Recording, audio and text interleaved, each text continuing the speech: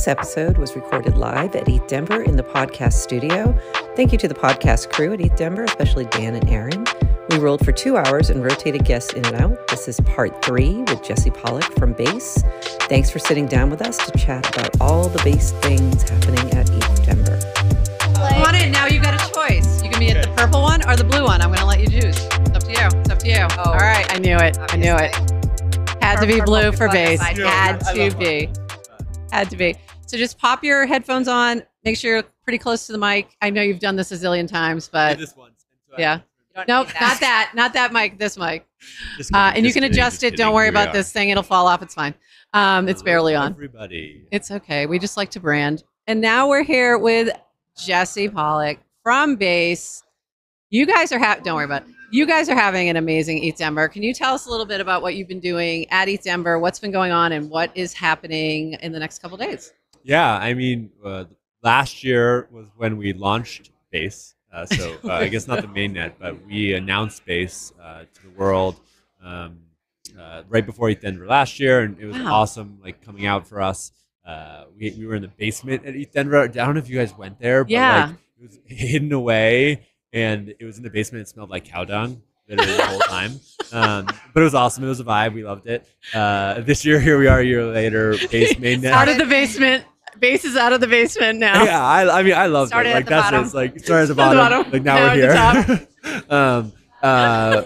But you know, last year was like we didn't know what people were gonna say. We didn't know how people were gonna react. I think a lot of my energy was just like trying to convince people that we were serious about what we were doing. Yeah. This year we're 6 months into the mainnet launch. Obviously, have had a ton of traction and success, and I think it's the goal is to just keep being here on the ground with builders. I like to joke that we have this booth area, and I have an electric collar on me, and they don't let me leave. Like I actually had to get permission to leave here. You had to get permission to come on.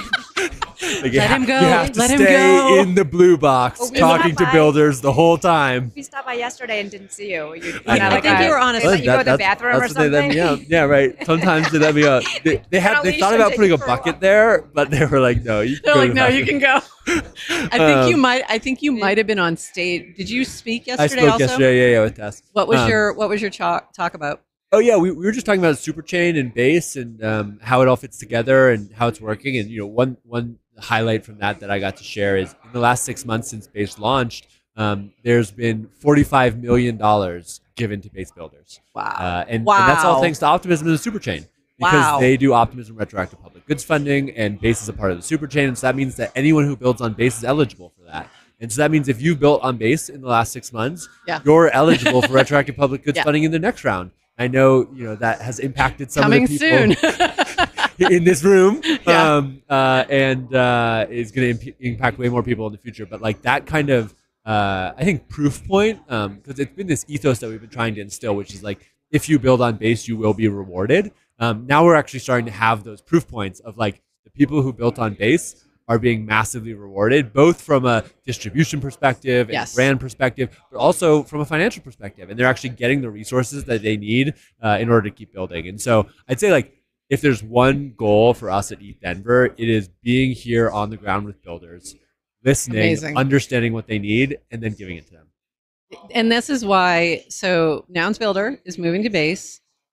Maybe next week, we're hoping. But we're launching next week anyway. We're doing a whole launch week, regardless of whether or not it actually technically launches. We're doing the launch week next week.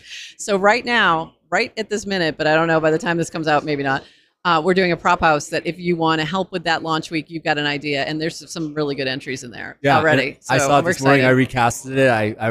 I said based because it is. And, that I feel like Nouns Builder is such a great example. And, when we were going through the whole process of like Nouns Builder figuring out where it was going to go, the one-liner for me was like, Base is for builders, and Nouns Builder is the ultimate builder. Absolutely. And it's enabling more builders all around the world.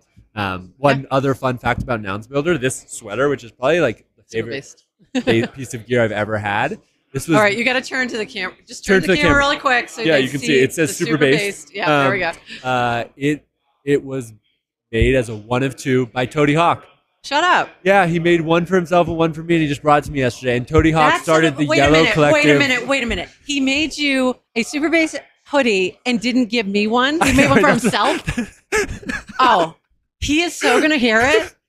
Okay, Cody, just for I'm those you sorry. don't know, yeah, I'm he's sorry. in trouble. He's in trouble now. So Toadie's basically like my brother. Like we a very sibling relationship. So he's going to hear about it. Oh yeah. And if you don't know, Toadie, has been one of the most epic builders in crypto for the last many years. He's run the Noun Square, which has done a daily talk show. Yeah. For what, like 600 days in a 600 row? and something days. 600 days in a row. Like it was one of my first introductions to nouns. And then on Base, he started the Yellow Collective, which is a nouns builder DAO, which is killing it. Which is killing it, and it's supporting artists. And when I talk about kind of the emerging cultural movements that are happening on Base, because I think about Base as a society, and I think about these cultural movements that are like rising in society. Yellow Collective is one of the canonical examples that I give of people who are just coming here, they're building, they're setting the culture, and they're creating something that I think is going to last for generations. I do too. It's so exciting, and I made the Farcaster arch head for the Yellow Collective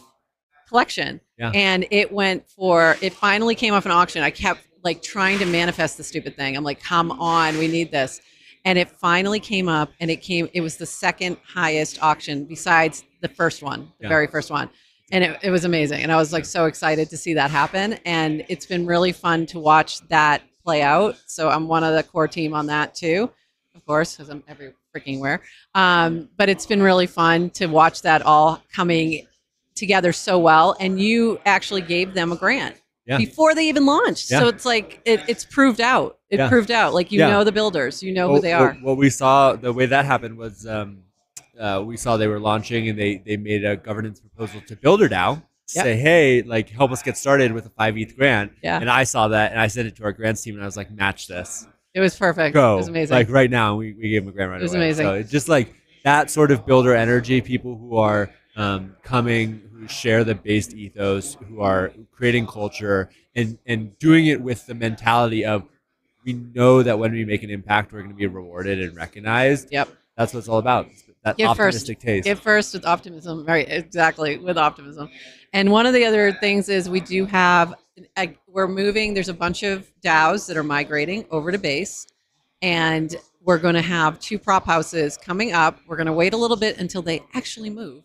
But we're getting close. We're working it out. Little technical difficulties. Not on the Base side at all.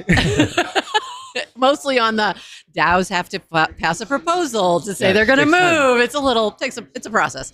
But we're going to have 2 other 5 ETH prop houses with 1 ETH grants to each of DAOs that are moving to Base. They're going to tell us why they should, what they've been doing, what their impact is, and we're going to be having those prop houses from Base's grants, which thank you again so much for that. And it's incredible. Prop Order is legendary, if the people don't know. Adrienne's looking. I don't know. Tell me more. Literally one of the most legendary people. Me and Prof first met when Prof emailed me, I think like a year ago or something like that. It was a long time ago. She emailed me. She was like, "Hey, I teach the blockchain and governance class at the university, Florida Gulf Coast University, and we are like helping people get set up with DAOs and like doing all these things. Like, do you want to be involved?" And I was like, "Yeah." And you had the team zoomed in. The team zoomed in the fall to my class to talk about Base, to talk about L2s. It was amazing. I was just thinking, do you want to maybe leave for a few minutes, and Jesse and I'll just talk about how much we love you? No, we don't have time for that. You can do that as a separate show. This is not GM Farcaster. This is GM. Like, we love Prof. I love Prof. I was telling her yesterday, I'm just like so amazed working with you. Right back at you. Yeah. No. Okay, it's all about me. Yeah. Okay, sorry. It's all about me right now. Just one thing, and I said, like, I've been on calls with her recently, and it's just like it's calls about our show, and we're doing things, and half the time it's just her asking whoever we're talking to how she can help them, and it's just she's one like of people who might be supporting us really, but how do we help you? How do we help you? How do we help you? Yeah, and that's what we do. Like, and I'm about to say the same thing to you in just a minute. Yeah. So how do we help Base? It's the Base. How do we help Base? I mean, that's the first question that I ask every builder. I'll have a conversation with them, and then I'll be like, "How can I help you?" And it's the thing I'll say about that question is I think it's very nounish too. It's very nounish. It's very nounish. Yeah. And I think the thing about that question is even just asking it makes such a huge difference. Doesn't it? It sees people. especially if you're people. authentically asking. Yeah. You are authentically asking, how can I help you? Yeah. So that was my other thing when we were talking about moving BuilderDAO to Base, and people asked me, well, why Base over the other options? And I said, the other options are great. I said, but you're not going to get the level of support. And I wasn't talking financial. I was talking about, you're not going to get the amplification and the level of support and it beyond better than Base. Like, because you are always there going, how can I help you? What can I do? How can I amplify your message? And you do it sometimes without even asking that question. You just do it. You see something and you do it. And one of those things was, we got a grant. So GM Farcaster broadcasts live, streams live on Unlonely, which is on Base. We drop all our NFTs. All our episodes are NFTs first. We're on chain first, on Base, on Zora. And we ended up with a grant. And that is huge. And that is what's funding our event tomorrow. So we're not even, it's not going in our pockets. We literally we're spending that whole grant tomorrow for the people who come and support us. We're buying them brunch and a whole, we're doing karaoke brunch. I know, it's crazy, but that's what we're doing. We're doing tomorrow morning. Karaoke brunch, ping pong, pool tables, arcade games, and we're feeding them. And we're saying thank you. Thank you for supporting us this early, because without an audience, we don't have a show. It's just me and her on a FaceTime. I mean, it wouldn't be that fun. So it's amazing. So thank you for that. So side sponsor, you're actually sponsoring tomorrow's event without knowing it. So there we go. Yeah. We love it. Nothing else I could ask for. And it's again another example of just build on Base, you will be rewarded. Yeah, exactly. That's it. And it's a nounish thing. It's a cultural thing where it's Absolutely. like you give and you do and you trust that when you do well and you do right, when you do right, you will do well. And I think that is, there's been so much. I think in the last 5 years in crypto, there's been so much speculation and hype and all these things. And I think it's made it at times very centered around money and very transactional. And I think one of the things that gets me most excited about feels like it's happening on Farcaster and with Nouns and on Base and a lot of the communities that we're part of is it feels like it's shifting. The culture is shifting or has shifted back into. When I think about what it originally is you think about early Silicon Valley, where it's people are just building with each other and trying to help each other because they know that on the long horizon, if you do good, you will do well. Yeah. And that is absolutely that's what it's all about. Absolutely. And I feel that so tremendously in Farcaster, and that's why we're building in Farcaster, and that's why we're building on Base. That's, because all of that energy rolls together, and it's that positivity of we're building the future. We're not here for the short-term flip. We're not here for you can check my wallet on that one, because I ride a lot of I round trip a lot. I round trip a lot of stuff. But I'm good with that. It's I'm here for the long term. I'm not here for the quick flip. And I think it goes to, and we don't have time to get into this because I only got 1 minute, but it reminds me of read, write, own, the casino versus the computer, right? Where there's a whole group of us and they tend to gravitate to Farcaster who are here for the computer, not necessarily the casino. If the casino happens too, great, but that's not why we're here. We're here to build. So I just noticed your shirts. I gotta get one of those shirts. I got one for you. We can tell you how to get one. I'll trade it for that sweatshirt. Toadie's getting us a sweatshirt. Yeah, no, Toadie's getting us a sweatshirt. We're gonna mass produce these sweaters at this point. I want them. I need that. I need that. We've got a shirt for you. Love it. Wait a minute. I thought you could only get a shirt if you come and sing at karaoke. I feel like I gotta earn it. Here's I think he's gonna. I'm sorry. Farcaster is proof of work. I have a confession. Farcaster's proof of work. I hate karaoke. I've never done it. We all hate karaoke. No, it will not be filmed. It will not be good. But it come will on be over. Fun. But it will be fun. It will be fun. And this was not our idea. It came from one of our chats. I love it. Yeah, we're doing it for our audience that requested. Doing it for our audience I've that done requested. karaoke. So is this gonna be live? It's not gonna be live streamed. We're not live streaming it. GM Farcaster karaoke live. No, not live. I'm not going to do that to anybody. But that's how you earn a shirt tomorrow, because we only have a few. But I think we'll make another quest. I'll do it. We're going to give you one. I'll do the karaoke at the Farcaster meetup, maybe. Will you be at the Farcaster meetup tomorrow night? Oh yeah, it's Farcaster meetup. It's also a Base meetup. We're gonna have a whole thing. Yep. You heard it here first. Wait a minute, Alpha. We have a Girl Scout troop coming to the Farcaster meetup to sell cookies all on chain on Base. Shut up! Oh my God, this is so exciting. Okay. I love I'm it. going to eat a I whole love box it. of Thin Mints. I'm telling you right now. I am so Can't stop, won't stop. excited. That The is Girl Scouts amazing. are coming. That's yeah. amazing. They're also going to be here tomorrow during the day, and then they'll come to the Farcaster meetup with us. Incredible. And, I'm we're so gonna have a excited big now. base crew there as well. Okay, we're going to save you a shirt because of the cookie, but I'm trading need it to for get a box of Thin Mints. Yeah, That's fine. the deal now. New I'll deal. We need the cookie developers on our show. We need the cookie on developers. us. We got to get the Thin cookie Mints on us. developers on. We got to chat with them. 'cause Yeah, we that's had them on amazing. On-Chain Daily. It was epic. Amazing. Well, thank you, Jesse. We're out of time, and we know that I believe you got a shock collar, right? Your shock collar. Right. Yeah, did you just get shocked? Yeah. So we're gonna roll in. So we're gonna say goodbye to you. We're gonna welcome Dwoofy and the Airstack team. They're gonna come on in. We're just rolling. We're just rolling. I love it. Crazy. This is fun. Isn't this fun? Well, thank you very awesome. much.